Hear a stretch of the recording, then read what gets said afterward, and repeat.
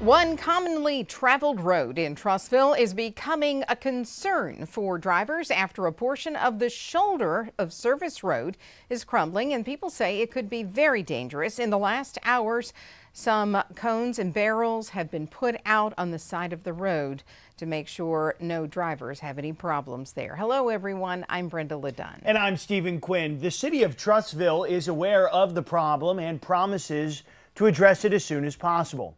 ABC 3340's Valerie Bell is working for you to get answers on what the city plans to do and how soon drivers can expect to see it fixed. Many people drive on Service Road in Trussville.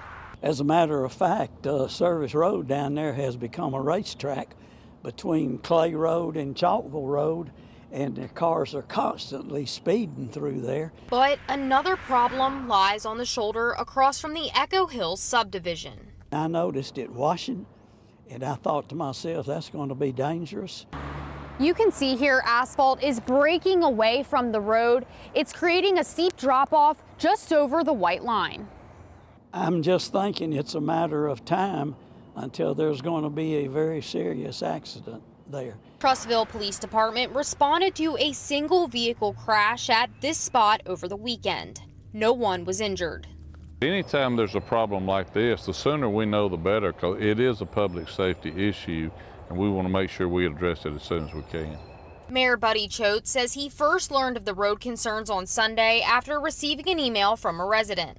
Roads like this, it's not uncommon to see some of this happening. We're aware of it, and that's why we keep a supply of materials to kind of help fill in when needed. Wednesday afternoon, these orange cones were placed on the side of the road. Choate tells me Public Works should have the job done by the end of the week. We've got some material that we're going to fill in and build it up to where it's level with the road and where there's a gradual slope off to keep the water off the road there. But we've got enough material to do the whole section out here, and it should make quite an improvement. And the quick response has people like Rolling feeling relieved. I'm sure they'll get it fixed.